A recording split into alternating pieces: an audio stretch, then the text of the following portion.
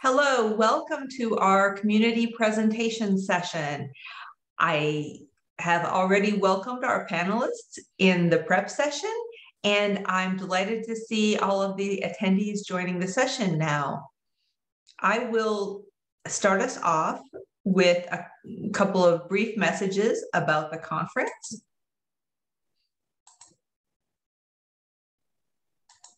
Oops. There's our slate. So here we have just your welcome from FORCE11, the community organization hosting this conference. It is a free membership organization, and you're welcome to join and to visit the website at force11.org. FORCE 2021, this online conference, is a community effort made possible through the work of all of the volunteers as well as the contributions of the sponsors. And we really appreciate their support and recognize all of the sponsors listed here.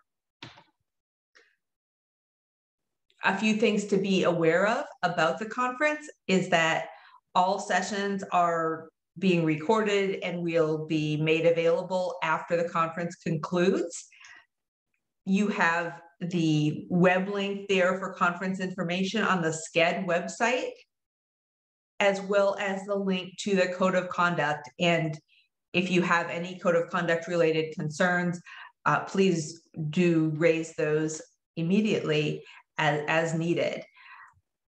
I welcome you now to our community presentation session, which will include a series of lightning talks.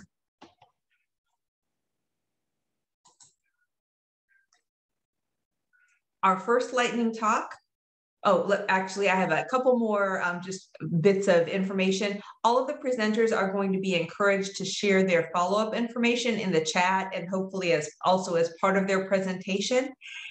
With a full slate of presenters in this 1 hour session, we may not have time for Q&A.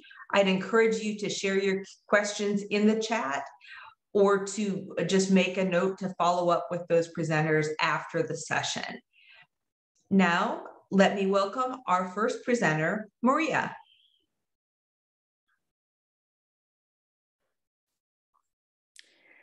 Hello, everyone. I'm Maria Gould from California Digital Library, and I lead the research organization Registry Initiative, better known as ROAR. Today, I'm talking about what we're doing at ROAR to develop sustainable open science infrastructure. I am going to share some challenges we've experienced and some of the lessons we've learned and are still learning along the way. So ROAR is a community-led registry of open, sustainable, usable, and unique identifiers for every research organization in the world. We launched this registry in 2019. ROAR identifiers are designed to be used widely across research infrastructure to help expose connections between research institutions and other components of the research cycle and research ecosystem. While there are other types of organization identifiers that exist, ROAR is unique because it is truly open, because it's specifically focused on identifying affiliations, and because it is being operated as a collaborative community-based initiative. ROAR is actually led by California Digital Library Crossref and DataCite in conjunction with a broader network of community advisors. So the scope of what we're trying to accomplish with ROAR is relatively small because we're focused on this specific problem of affiliations and because we're keeping our overhead relatively low by setting up ROAR as a collaboration rather than as an independent organization all on its own. And ROAR has been able to get up and running fairly quickly because of this focused and collaborative approach we are taking, but we have still faced some challenges as we work to establish ROAR on stable footing for the long term. In short, growing up is hard to do. So today I'm sharing 3 of the biggest challenges we've faced and then 3 lessons we've learned as we move forward. The first challenge is resourcing. Even a project as small as ROAR still has operational and personnel costs. Open infrastructure still costs money to build and maintain. And right-sizing the resourcing we need is also a challenge for ROAR. We really need to strike a balance between staying small and lean, but also having sufficient resourcing to keep delivering and growing. Getting resources for ROAR has also been a challenge in some cases because as a non-organization, ROAR itself is not eligible for certain types of funding. The second challenge is getting the right infrastructure or structure in place for operating ROAR, and there are a few key aspects to this. First, running it as a collaboration means we have to figure out how to balance contributions and roles across ROAR's operating organizations. And running it as a community initiative means we need to find ways to strategically engage community participation without relying too heavily on the community as volunteer labor. And we also need to design ways for ROAR to be sustainable that don't interfere with our overarching goal of keeping the registry data fully open.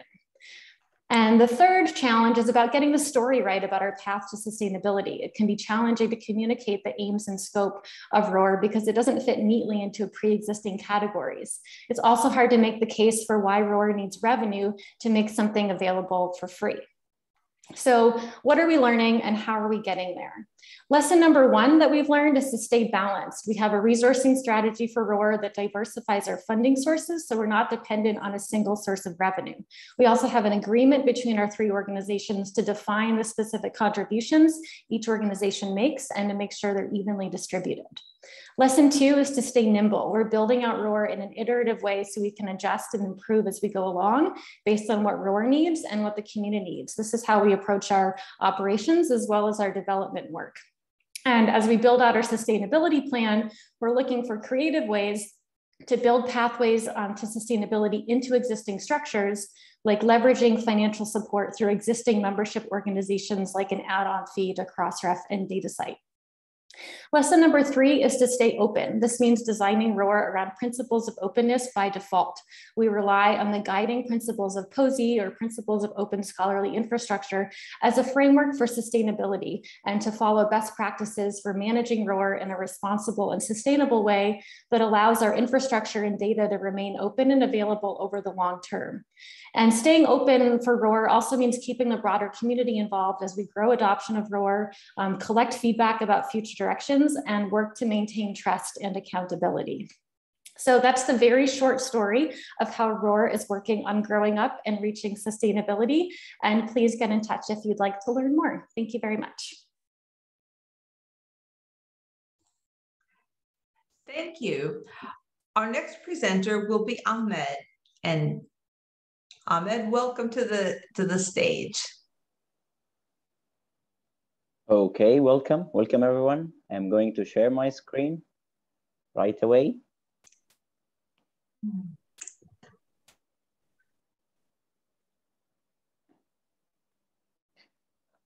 Okay, I will start right away. I hope the voice is quite clear.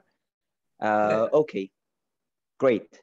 Okay, I'm going to present our project. It's called WASH, stands for Safe Water Supply, Sanitation and Hygiene. We know that WASH aspect consisted of three major things regarding safe drinking water accessibility, sanitation infrastructure, and hygiene as well. The Sustainable Development Goal number 6, ensuring available and sustainable management of water and sanitation for all. This was actually the base of the project. Worldwide, the drinking water problem has been identified recently by WHO and UNICEF as the following statistics.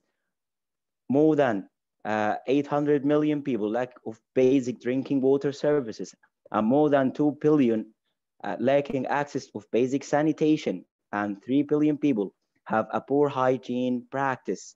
The burden of these aspects, even further regarding the health, it actually affects the health by waterborne diseases like diarrheal diseases, with more than 800,000 deaths per year.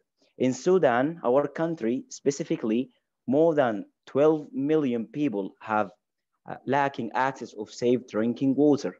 And actually the aspects of WASH not only affecting the health, furthermore, it affects the economical status, the environmental contamination, and furthermore, gender equity has been identified as a collateral issue.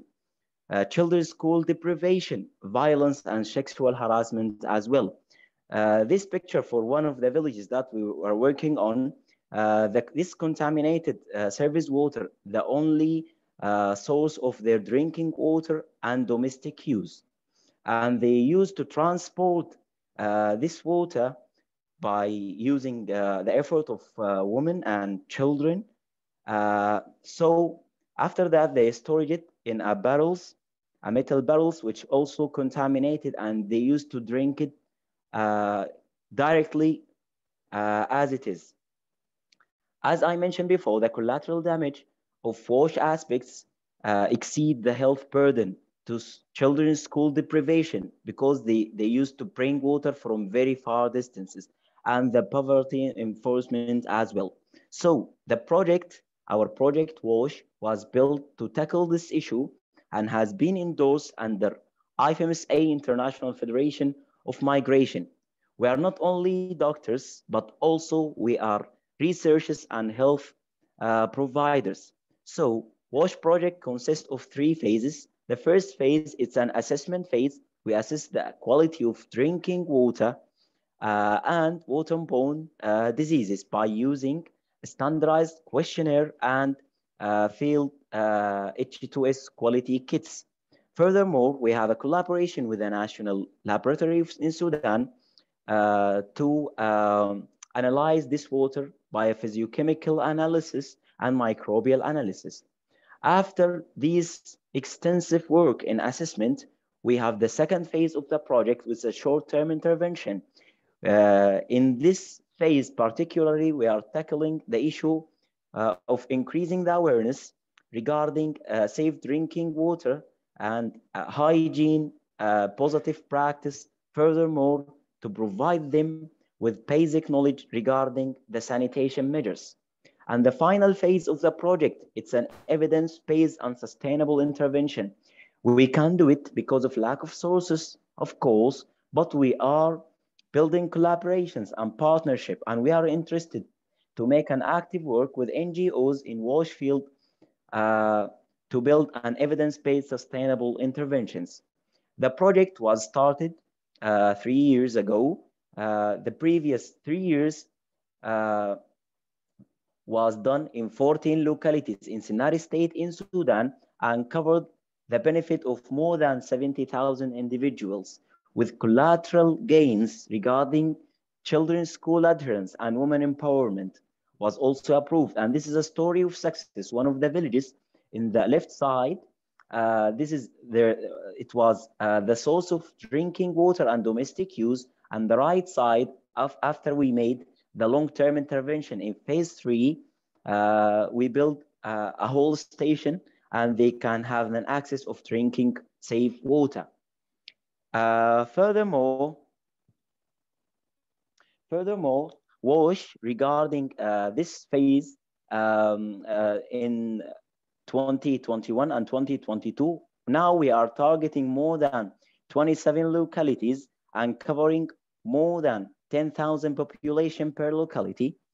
So we achieved both first and second phase of the project, while the third phase is under process. So this is the pictures regarding the first phase of the project, the assessment phase of this state. It's called Kadugli State in South Kordofan in Sudan. And this is the second phase.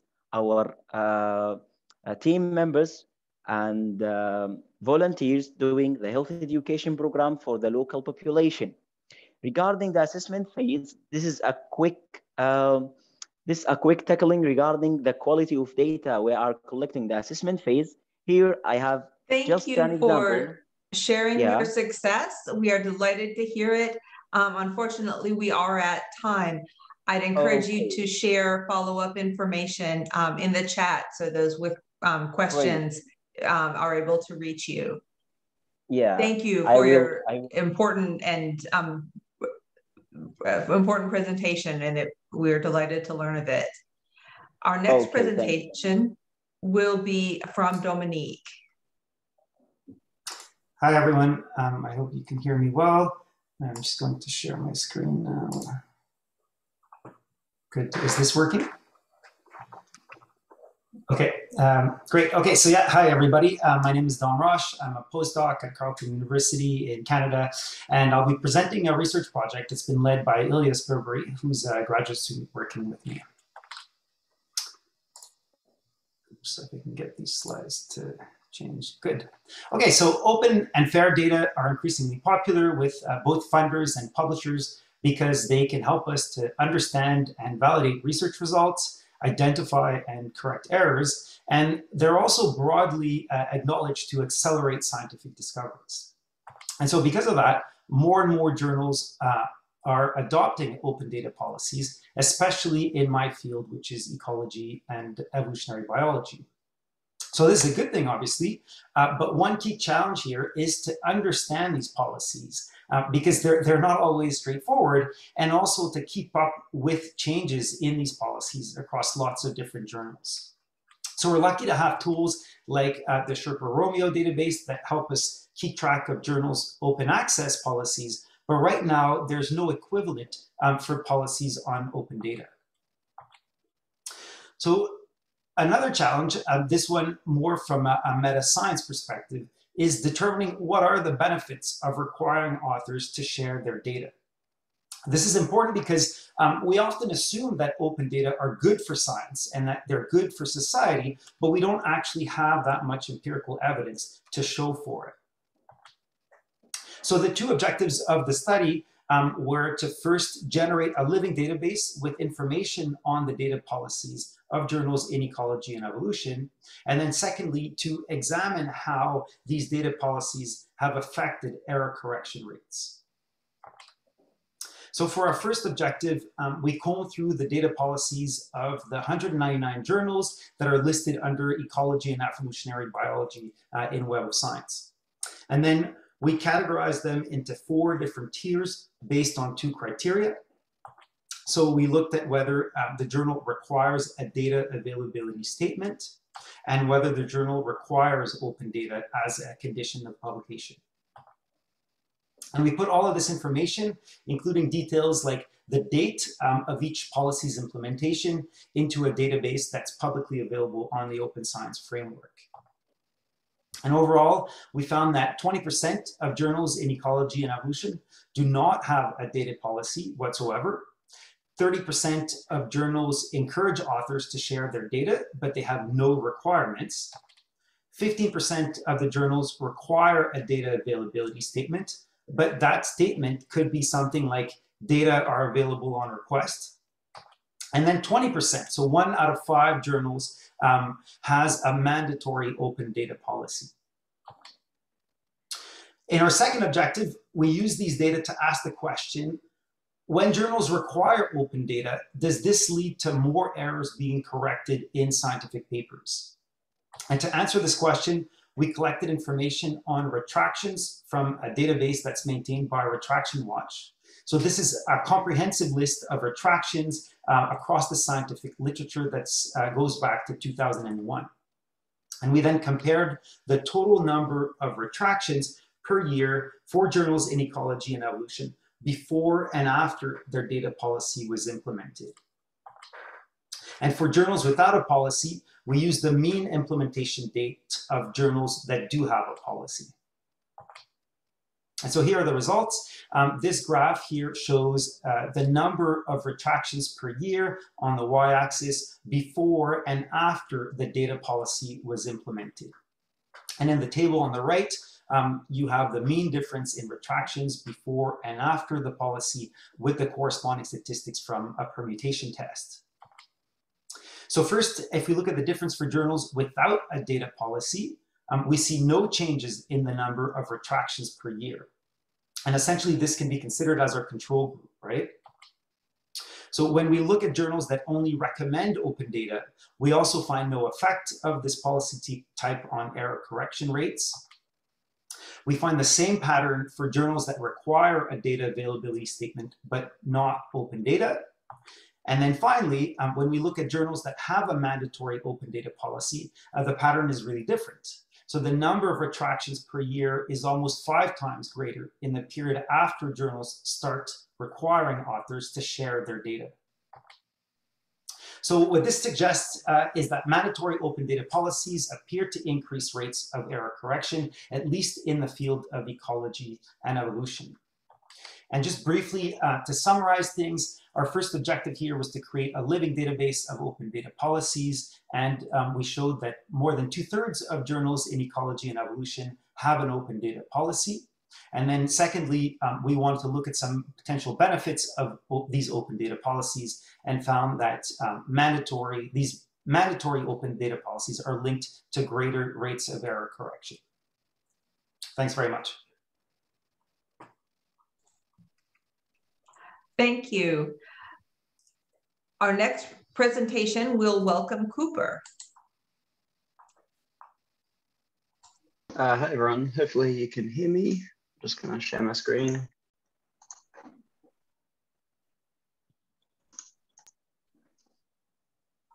Okay, so today in this lightning talk, I've got another one in a minute. I'll be presenting a project, it's very new, called MERITS, and it stands for Metaresearch Evaluation Repository for Identifying Trustworthy Science. So this was a project that we kicked off at the eLife Innovation Sprint a couple of months ago, which was a 2-day event. And so what I'll be presenting is just the prototype that we built and the sort of vision for the project. So this project is based on the idea that there's lots of interest in developing alternative metrics with DORA and post-publication peer review, but currently there's not a large lot of adoption for these platforms. And even in recent years, there's been a number of platforms that have started implementing new types of metrics that we might evaluate research on, but currently there's not a lot of research into them, and all of these metrics tend to remain isolated on each different platform. So what we were trying to do is build a product that would consolidate these ratings into a central location so that we can do a few things, like improve the visibility of these ratings, support meta research into creating better metrics, and also foster innovation in scholarly communication and evaluation. So the sprint was over 2 days, organized by eLife. Our aim was to build a prototype of this concept. And so basically what we were looking to do is pull in some ratings from a number of different sources and display them in some kind of an easy user interface for people to identify ratings where they exist. So what we got done is, I think, quite a lot over 2 days. So we've managed to import some code from a couple of APIs from PREreview and Plaudit. And we built a prototype database. So this was using Airtable and interface called Stacker HQ. And we wrote a lot of documentation. So we wrote the README, we created a license, and we identified some user stories spanning people like researchers, administrators, and journalists who might want to use this tool once it's more developed. So this was our team. It was an international team, so it was really fun coordinating across 3 different time zones. But particular thanks to Dawn Holford, who co-led this project with me. And I'm probably under time for the first time ever. Oh no, I've got one more slide. So where it's at right now is a proof of concept and a prototype with a bit of data in there. Right now, the first use case we're imagining is to do meta research, because we have some ideas about how we want to study metrics and try and improve the way that we design and implement metrics moving forward. But we're also interested in developing the user interface and turning this into a prototype website and expanding to other platforms that we don't currently have data for, like Society and Prelights and DocMaps. And another use case that we're interested in is letting anyone in the world enter their own ratings that they might have collected through studies or through journal processes and so forth. And eventually we think we'll create an API so that people can pull data out of this database and use it for their own means. And that's it. Thank you very much. Please get in touch if you have more questions. Thank you. Enjoyed your presentation. Our next presentation will be John. Welcome, John. Hi, everyone. My name is John Borghi. I am the Manager of Research and Instruction at Lane Medical Library here at Stanford. And I'm here to describe a project that we're doing to assess the openness of COVID-19 related randomized control trials. And so there's really two motivations for this work. The first is pretty proximal. My team and I support biomedical researchers in adopting and using open science practices. So I'm always looking for another reason to leverage and show off that expertise, but also a reason to get some firsthand experience using open science methods ourselves. And I think the broader sort of motivation for this is in evidence-based medicine, which my team also does some instruction and consultation on. RCTs are frequently referred to as the gold standard of evidence. And we could have a very long conversation about what that means and all that. But I think we could all probably appreciate the importance of something with that carries that label being transparent and open in the setting we are all finding ourselves in right now. So openness, broadly conceived in the context of this project, we're looking at openness for research reports, availability of data and other materials, and things like study registration as well. So I'm going to talk a bit about our methods and some of our very preliminary results side by side, and I will emphasize that these are extremely preliminary results. So my team also does quite a few consultations related to literature searching. Our methods, I'm going to be very careful in saying, are not those of a systematic review, but we are trying our best to find all of the COVID-19 related RCT papers that we can find that relate to pharmaceutical interventions for prevention or treatment. So vaccines and post-infection treatment. And we're using covidence for deduplication and screening. And there's a whole process, and it's taking quite a long time actually to work through our papers because we have more than 1.5 years worth of RCTs to look at. Okay, and so to identify how open these publications are, we're using unpaywall data.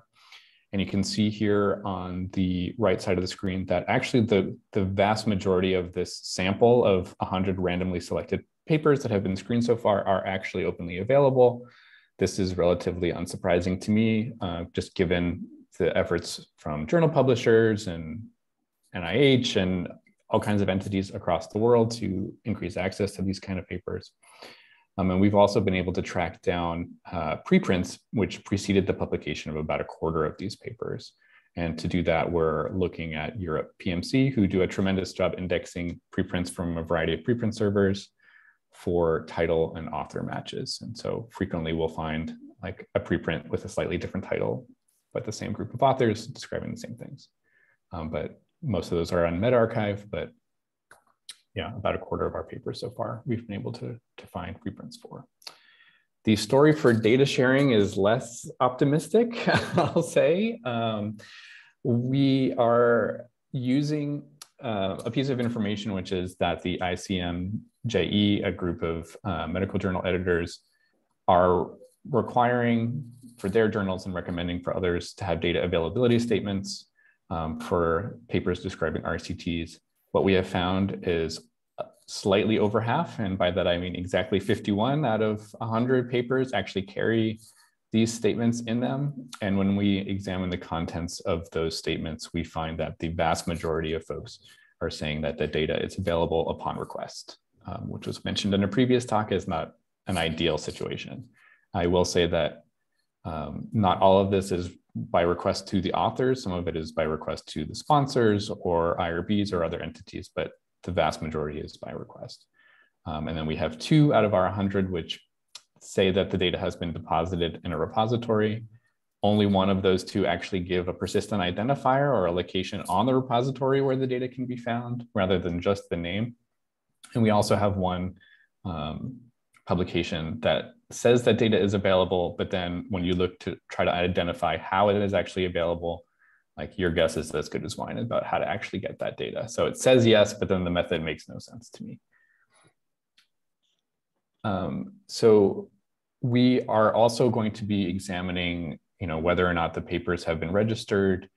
ICMJE and requires and recommends that any RCT that's published must have been registered in a public registry.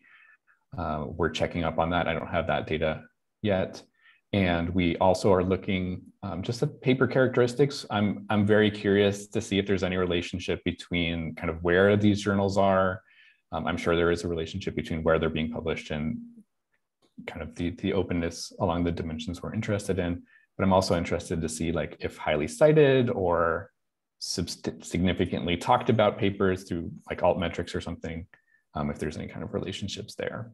And of course, if folks have suggestions about that, I'll put up my contact information at the end, and I'm happy to talk about all of that. So our next steps, in terms of we want to demonstrate best practice while we are looking at practices ourselves. So we are going to be making all of our data and code available. Our protocol, which is quite extensive now, talking about the exact methods we're using to get all this information, will be made available. And we will, at the very least, be posting a preprint sometime early to mid 2022, describing all of our results. So thanks, everyone. My contact information is here, and please feel free to contact me with questions, comments, and any suggestions you might have. Thank you. And for our next presentation, we welcome Joy.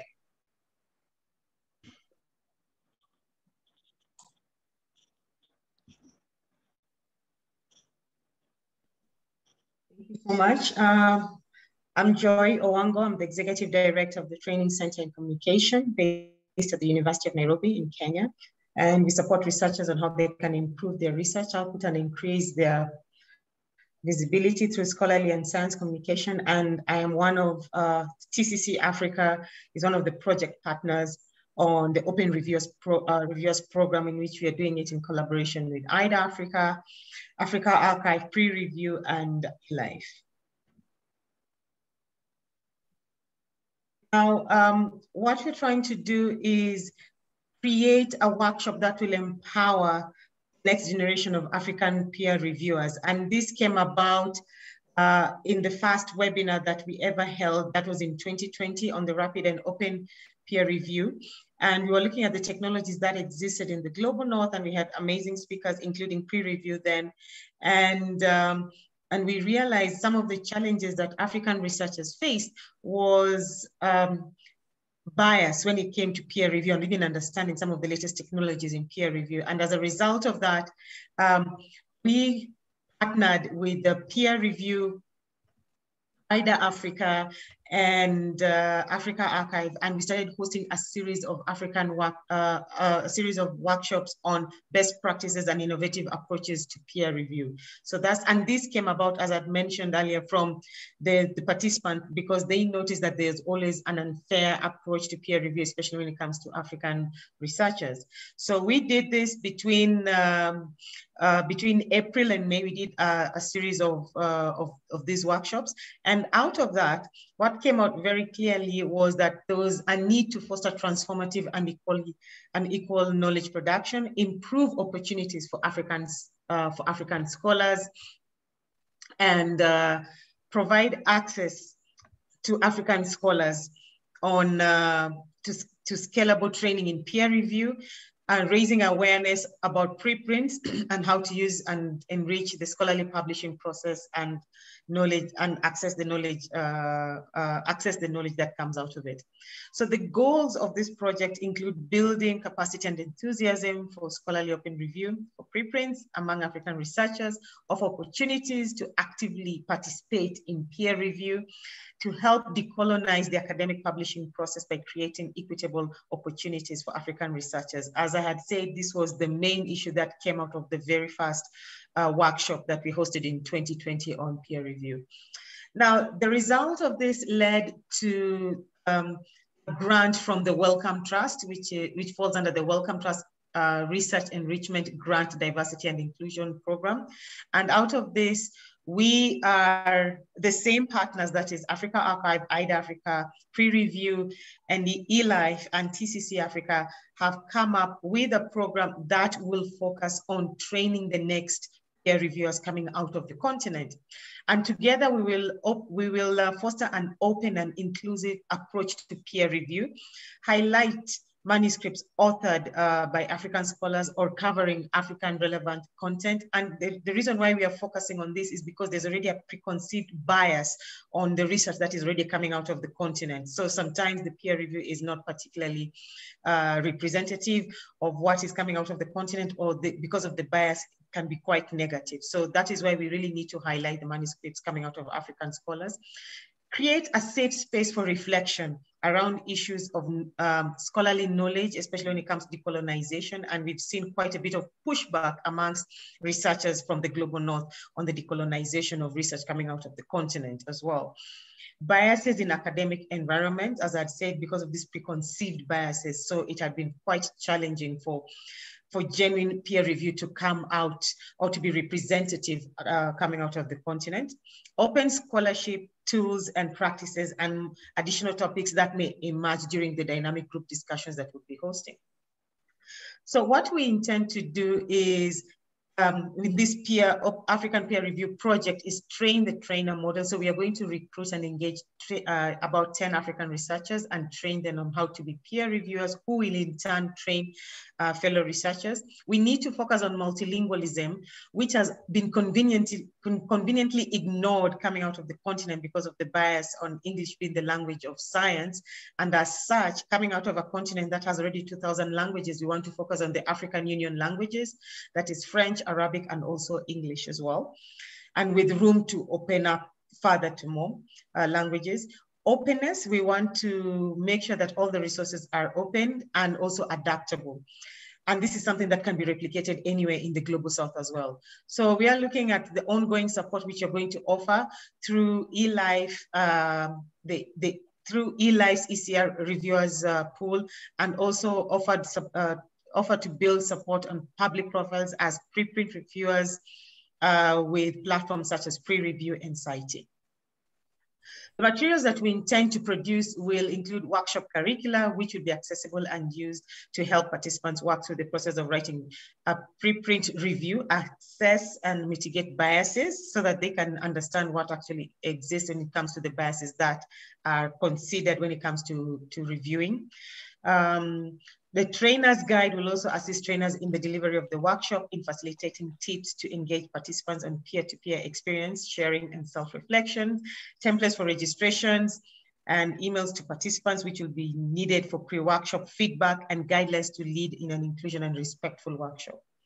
The timeline of Joy. I enjoyed hearing about this project. And if you want to just make sure we see the contact and follow-up info, really appreciate learning about this project. Okay. All right. So I'm winding up. So we are in 3 phases. So we are going to have this in 3 phases. The first one is the content creation, which is going on, training of recruitment of trainers, which will be next year, and the workshop and the delivery of the evaluation. So that is the workshop, and this is a summary of what the workshop is going to be about. And you can reach us in any of these contacts that have been in the last slide. Thank you so much. And thank you. Now we welcome back Cooper. Hello again, everyone. This presentation will be a project that's much more established. So it's been going for 2 or 3 years now. And it's called Project Free Our Knowledge. And its long-term vision is to create a sustained movement for cultural change. The main motivation for this project is the idea that we're trapped in a collective action problem. Basically, we all know that there are better ways that we can do things, but at the individual level, we have strong incentives to maintain the status quo rather than move towards an open science future. And so to use this pyramid that Brian Nosek has created, well, where we're at is basically we've created infrastructure and easy user interfaces, but we're stuck at this community phase. So we know that there's high rates of support for open science, much higher rates than actual adoption. The psychologists out there will recognize that this is similar to a prisoner's dilemma paradox, but the difference is that we can actually communicate about how we want to take action. And in recent years and decades, there's been a growing number of online conditional pledge platforms like Kickstarter that have enabled communities around the world to overcome comparable collective action problems by taking conditional pledges. So all Free Our Knowledge is trying to do is bring this same strategy to academia, which hasn't properly been implemented yet within the research community. So the way the platform works is anyone can propose a campaign that includes both an action that they want their peers to adopt, along with a threshold for people to take that action. And now this can be posting a preprint, sharing some data, posting a review, and so forth. And once we've developed that campaign, we put it up on the website. And at this point, anyone around the world can pledge to take action if and when that threshold is met. And crucially, because pledges can be anonymous, there's no risk to the individual at this point until they have community support. And finally, if we do reach that threshold, everyone is listed on the website and directed to carry out the action together. So right now we've got a GitHub that basically anyone can use to propose and develop campaigns. And this is created just by posting a new issue on the GitHub repository.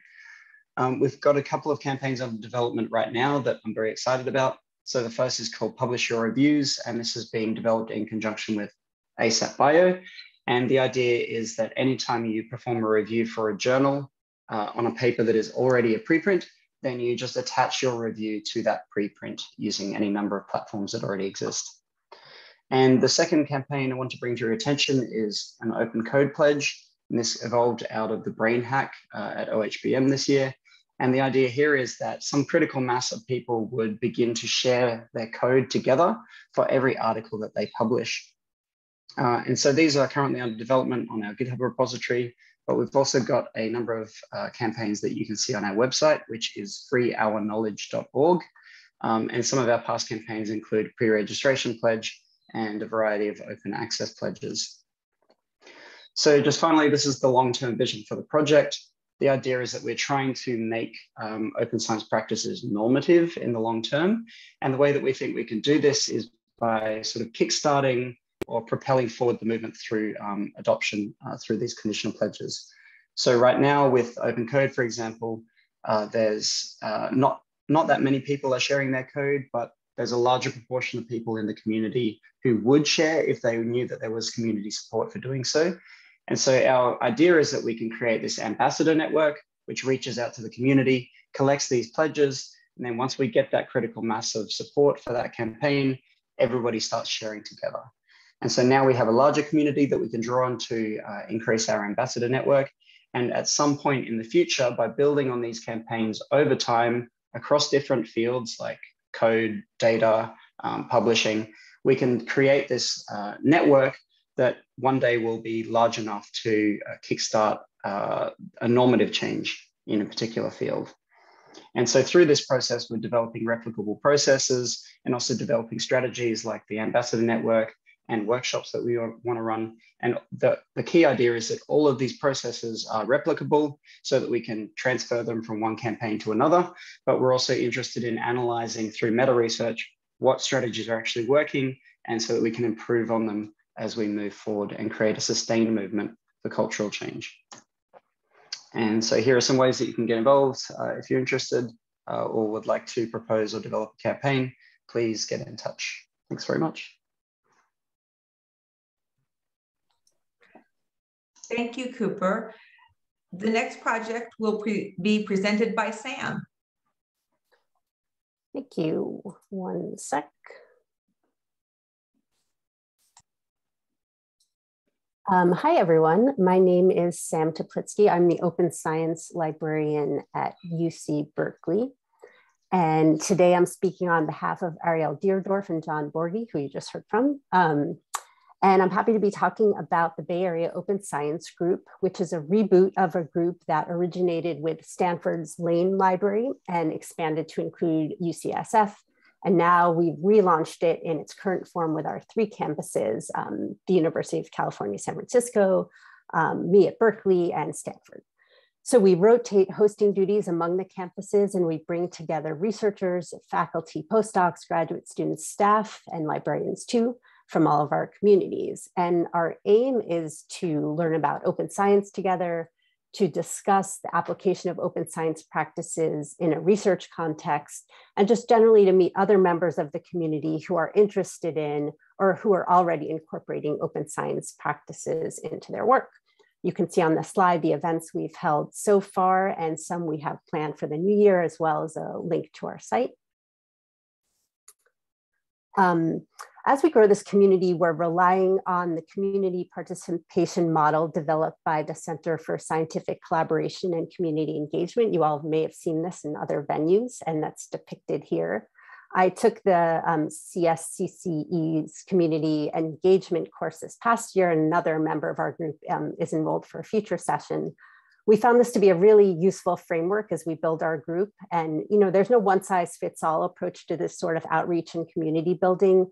But I, for one, have really appreciated the goal of moving away from this one-to-many, or what CSCCE labels a convey-consume model. And I think for me, this is often what I fall into in library work when I offer a workshop and the audience isn't clearly defined, or I wonder why people aren't being more interactive in the session.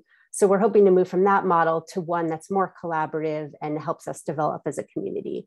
We still have a bit of work to go, but having this framework is helping us guide our outreach and foster a group that we hope is welcoming and inviting and inspiring.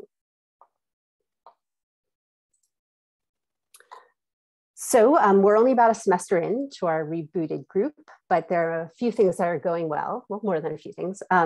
We've had 3 well-attended virtual Zoom meetings this fall. We've invited a variety of speakers from our different campuses to present on different aspects of open science and how it weaves into their work. We had some lively discussions about open science to kick things off, just kind of an intro to get everyone on the same page. Then we invited Tiffany Tang, a graduate student at Berkeley, to talk about open science principles and specifically contributor roles and how they played a part in a COVID data repository that her lab created. And most recently, we discussed open peer review with Mario Maliki from Stanford. We've noticed that many of our attendees have returned for multiple sessions. And generally, we have a speaker introduce their work and follow on with kind of more informal discussion. And people have been engaged and participating. And I'll also add for myself, as one of the 3 co-hosts, it's been great to share the work with John and Ariel. So we still have more to do for the future. Building a new community is slow. There's a lot of one-on-one recruitment that can be challenging to reach out to people, but at the same time, we've found that the people who are showing up are really engaged and connected to the topic. Ultimately, we'd like to move from this one-to-many model where we're kind of presenting and having people react to that to something that's more collaborative and community-led. And that's something that we're still working on. So we have launched this group with a local focus, but we definitely welcome comments and collaborators near and far, and we would be glad to talk more about this offline. Thanks so much.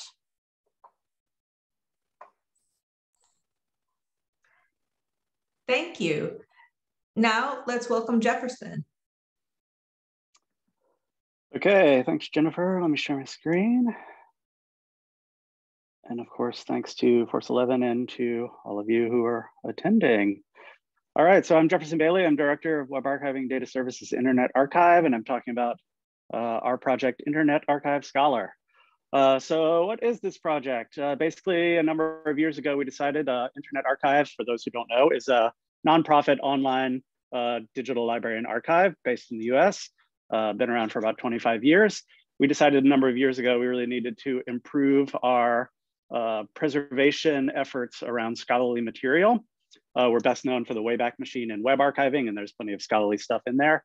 But we really wanted to help open access and open knowledge by providing preservation infrastructure. So leveraging IA's open nonprofit infrastructure, we own and operate all our own data centers. We don't use any commercial cloud services. And do that for the preservation access of especially long tail open access scholarly material. And that could help address sort of the curation and repository preservation problems in the open scholarly world. given the scale of material that you can now do on the web. So let me get the slides going. How are we doing this? A couple of different methods. We scrape a whole lot of persistent identifier metadata to use as signals for what to archive. We mine aggregation lists like on Paywall and Core and other repositories that are providing access, but maybe not interested in long-term preservation. Partnerships with places like ISSN, OA, we hit OAI PMH feeds, basically just as much metadata as we can collect that can tell us where open access scholarly material lives on the web that we can then go and archive. So that's the top-down method. Bottom up is the Wayback Machine is huge. It's, I don't know, tens of petabytes. There's a lot of scholarly material already in there. So can we use machine learning and artificial intelligence methods to identify it and extract it? And then lastly, lots of partnerships and things like that. We, of course, also archive all this metadata. So if you're interested in dumps from PID services or like a snapshot of Microsoft Academic Graph was shut down, we have a lot of that too, because that's on the back end of the catalog. That, of course, feeds these global harvesting efforts and the web archiving approaches. We process it all, churn it, and then basically put it in a big bibliographic catalog that lays on top of sort of the Wayback Machine collection. For the bottom-up stuff, we have some machine learning tools that we could share around determining whether an article is research or a scholarly article, metadata extraction, fuzzy matching techniques, PID assignments if it doesn't have one, things like that. What do we have? We have about 177 million research outputs totaling about 250 terabytes after about 2 to 3 years of dedicated effort. That boils down to about 125 million papers. Some of that is obviously version of record, journal articles. Some of it might be preprints. Some of it might be author version. So there's a lot of different versions that might come with any individual work, but it's a lot of stuff. Around 32 million of those we have put into the Internet Archive Scholar, which I'll talk about in a second. And those have full text search. They are have a lot of metadata. They're highly identified, and they are the primary version. Around 14 million of those, so a little less than half of that corpus, we think have no other known preservation happening at all. So I think that's good. That accounts, so in there are about 180,000 journals. We're archiving about 40,000 artifacts each day, and there's some text stats. I encourage everyone to visit scholar.archive.org. We launched it earlier this year. It is a search and discovery interface to open access scholarly material that we have archived. So check it out and give us feedback. This, of course, there's much more content that we have than is in this interface, but we're updating the volume each day. There's, of course, partnerships, as I also mentioned, and I want to just give a shout out to a couple of those as I wrap up. Project Jasper is something we're doing with Directory of Open Access Journals, the Clocks Archive, Public Knowledge Project, which runs OJS, the Open Journal System, and ISSN, so that nonprofit OA journals can auto-deposit their material instead of us crawling it on the web, which sometimes has imperfections. They can actually upload it for preservation into IA and Clocks and other preservation repositories. We also have integration with Center for Open Science, and we're starting to explore how we can ensure that all scholarly material that is open in OSF can be backed up in the Internet Archive for long-term preservation. We're being indexed with Google Scholar, and yes, we asked Google Scholar if it was okay to name our project IA Scholar, if that's a question. And also working with Semantic Scholar, Keepers Registry, and a number of interlibrary loan services. We released a big citation corpus, and we have lots of different products and services, many of them free since we're a nonprofit, and some of them at cost for journals, institutions, and researchers. That's it. Thank you, and shout out to Mellon and IMLS, which have helped fund some of this work, and the engineers and consultants listed there. Thanks. Thank you. Welcome now to Bianca with our final talk. Yes, thank you very much, Jennifer. I'm going to share my screen. And, oh, I thought I had this. I'm very sorry.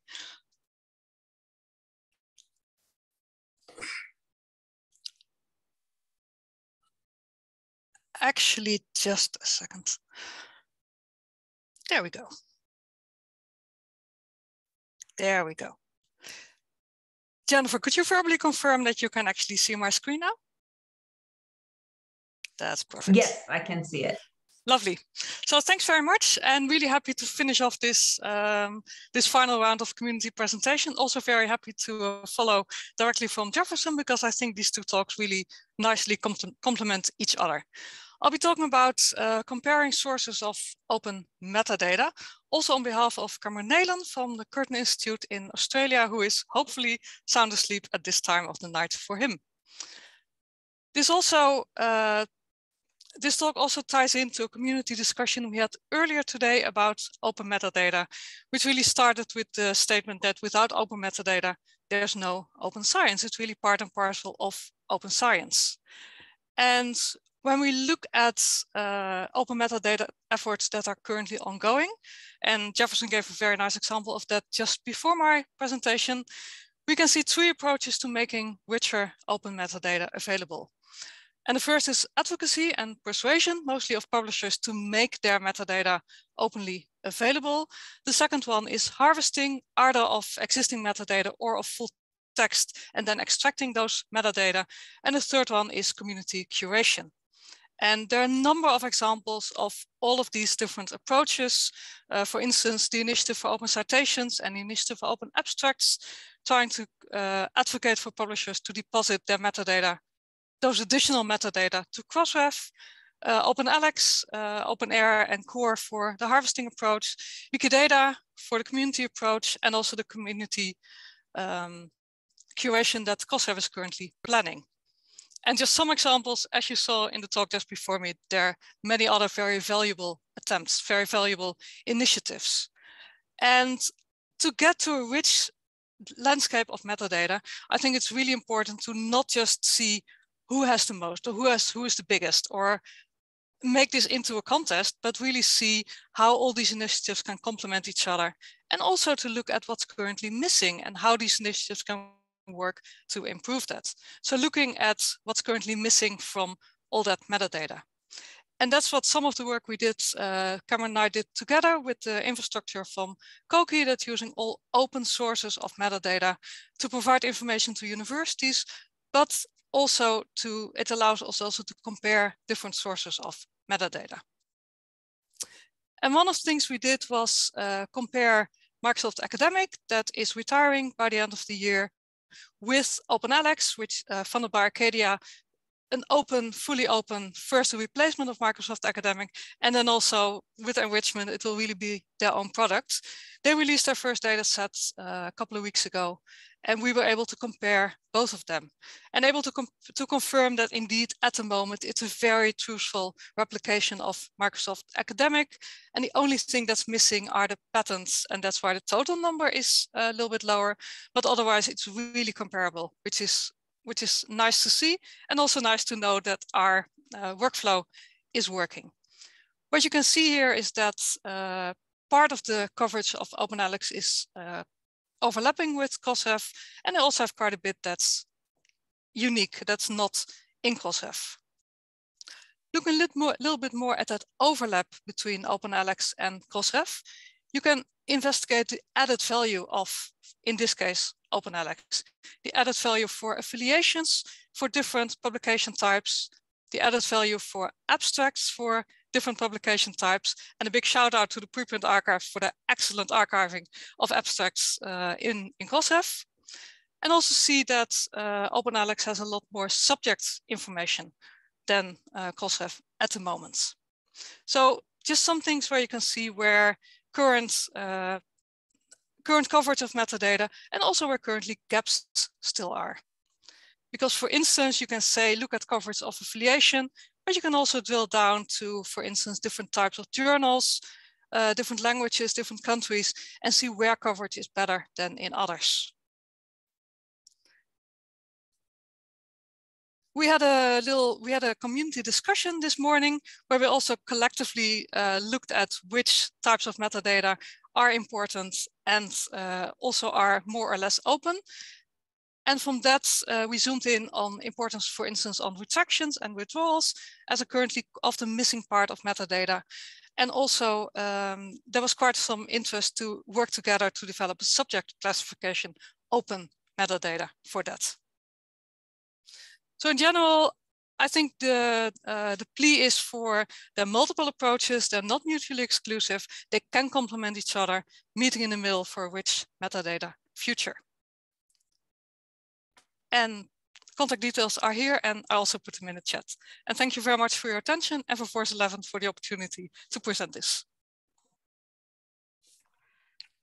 Thank you everyone for being such wonderful presenters and audience. Next up, we have the final event of the conference, and I will conclude this session. Everyone, hope to see you there.